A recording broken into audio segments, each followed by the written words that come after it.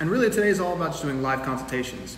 So that's what I'm here to help people do, is do things in the correct order. Check this out. You have to get knowledge at the highest level, so that way you don't have to work as hard. Do what you do the best and delegate the rest. That's it. Figure out something that the market needs, create that. That's it. Get around other people who are smarter than you. And the beauty about learning from other people is that they tend to want to help you when you're eager to learn. That's the kicker. Most people say this thing of like, it's me against the world. And I'm like, no, it's you against you. But it's not your fault. It's because the programming, or just the glamorizing of the business, that most people don't actually learn the business. They don't learn how hard everyone actually is working in this thing. The music industry is very simple, and if you could understand the simple concepts around it, your life gets so much easier. And then more importantly, you actually get to enjoy what you're doing. It's uplifting the music community, where I think the old mentality was like, make so many millions of dollars and be famous so that way you're the only person on top. And I think that's just a bad way to look at business. And because of that, you're holding yourself actually back. So it's like there's these two sides. You have this driven, ego, insecure, trying to fit a mold, not really researching your career, not really competing at the highest level, and you're putting that in the forefront and trying to burst through an industry of just real ass talented people who don't play. This thing will never last in a ring. But then you have someone who goes, what's the real job at hand? And I'm like, you gotta make amazing music. You gotta build a strong network. You gotta learn how to save and invest your money. That's pretty much about it. Everything else is like a subdivision of it, but those are like the main things. If you have your own recording studio at home, you're instantly worth more value in an industry where you don't have any right now. Stop lying to yourself. The music business is simple. High quality music. So learn how to record from home, but if you're gonna do it, is different if can you do it. It's like if you're gonna do it, it's completely different from can you do it. Everyone can do it, but not everyone's doing it, which is weird to me. So the reason why I tell everyone this is because I just think there's so many people out there who are crazy talented, but they're doing things in the wrong order. It's not your fault. It's the fact that the only information that you really have on how this industry works comes from movies. And that's the only thing most people have seen. And even if they went to music college, you weren't taught by someone who was a master. You were taught by someone who was teaching other people. But you weren't taught by someone who's had tons of hits and tons of soundtrack placements and networks. Like, you're not usually taught by those people out of college. All right, so let me just do this wrap up real quick. Let me give you a trick. And this is what all the members in our group have to do this when they sign up. So I'll just tell you what we do. We have a master list. And on this master list, it's an Excel sheet. And on the Excel sheet, it has a couple columns. The first column is the name of a song. So you pick the top 10 songs of the last 3 years that you love, that you go, I wish I wrote that song. Then you write the BPM, you write the key, then you write the chord progressions of the song. And we do it in number form, right? Then you write down how many times the title was used in the song. Then you write down the 3 emotions that the writer was trying to make the listener feel. If you just do that, you're gonna get so much information. Also, power of threes. How many power of threes are in the song? And so power of threes are when a melody or a part is repeated 3 times in a row. If you start to count how many powers of 3 are happening in a song, you're gonna be shocked. All hit songs have a formula.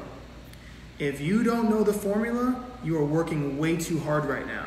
All right, that being said, I'm opening up for live consultations. So if somebody wants to come on live stream and you have some things about your career, I will spend 5-10 minutes with you, helping you in any direction that you want to go. And in that, hopefully it'll help other people who are watching the channel as well right now. Yay. What's up, CQ? So I have some other music here that's unreleased. This music that I've been making it's an EP and it's instrumental music. Okay. And it's called Beach Cafe, and it's just like a vibe of kind of like something that you might hear at a beach cafe. Can you send me a track real quick? So let me ask some questions though while that's loading up. When you look at your business, is music something that you focused on, like a business to where you can make you know, you have like your income of people who are hiring you, and then you also are doing songs that you're trying to get for placements. Do you have like an organized system with that? I don't necessarily know exactly what the system will look like. I've been trying to follow your advice and Okay. send the songs that I'm working on to the people that I know. And, So you know, let's stop there. So how many vocalists do you have around you that are dope vocalists? that has been challenging. I probably have like maybe 2 or 3 people that I could, work with, and Okay. whether or not that, it moves at the speed of 1 week or not, that's, you know, Okay. So like that's I the wouldn't say I have a question. guarantee for that. You know what I mean? So why do you think they wouldn't be able to get it done in a week? I don't know. I mean, Okay. obviously there's like the obvious way to think about it, that it's like, maybe whatever I'm sending to them is not good enough, or maybe they're just focused on other things, or, it's a culmination of all of it, or Okay, so who this is knows? great. So let's go through what you just said. Maybe what I sent wasn't good enough. You didn't say maybe what I sent they don't like. So that means there's something about that you're saying to yourself that you got to keep working to get your tracks that are good enough in a competitive space, and you feel like there's probably more room to grow in that element. Yeah. Okay, so just one other question is: are you taking courses with anyone or working with any mentors to show you how to make that gap go from here to here? Well, the only thing is that like I'm not necessarily paying those situations to be like at Icon or at Berkeley. I'm kind of like somebody else that I know is paying for it, and I'm kind of like, the same way Got that I sign on to your lives and listen to the free live, advice that you give, but necessarily I haven't been able to invest in the 500 Club. This makes sense. So, would you say that in your life that when you want to do something like this, do you usually go right to the people who can do it and learn from them so you can do it fast at a mastership level, or do you tend to take time to do those things and like study a whole bunch of things and try to do it as free as possible, as lowest income, as like spending money as you have to, just what you have to do to get by? But are you like, I'm gonna have to do that, I don't mind if I'm paying that money because it's gonna be quicker? Like, which one do you usually choose? Because everyone does something different. Like a workshop Have you gone specifically? to a workshop? Like, let me tell you this, right? I was the same way like you. I was so used to getting things for free. Yeah. I realized that there's ways to get things for free until I was around mentors. It Yeah. was so small, but my mindset of I'll figure it out for my friends.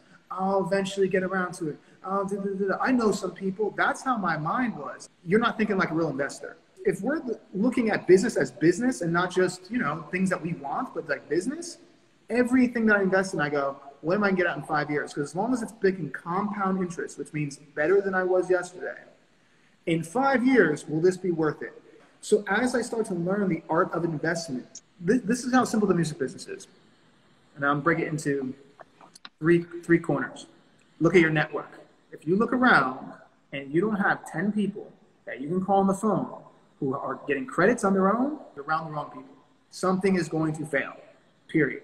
So when you get 10 people who are all driven and this is the only thing they want to do, then all of a sudden it's a lot easier to sail the ship. Man, if you just cultivate that and you look at your music like this is a product of me. Yeah, definitely. I sent you those songs if you want to check them out. Pick I would one. play Saturday morning, I'd say. Whew.